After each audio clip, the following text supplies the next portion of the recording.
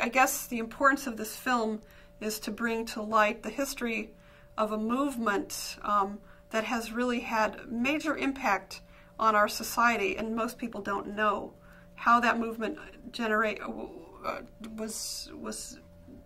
originated, who was involved, and how, you know, these buildings just didn't grow ramps, you know. These ramps and these curb ramps and these audible street signals are there because a lot of people fought very hard to get those changes. And as I said before, my hope is that the change will spread beyond just physical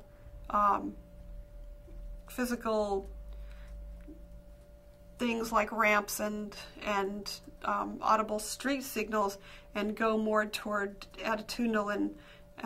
and go more in attitudinal and behavioral directions, so that when a person wants to get a job, it's not a shock to an employer.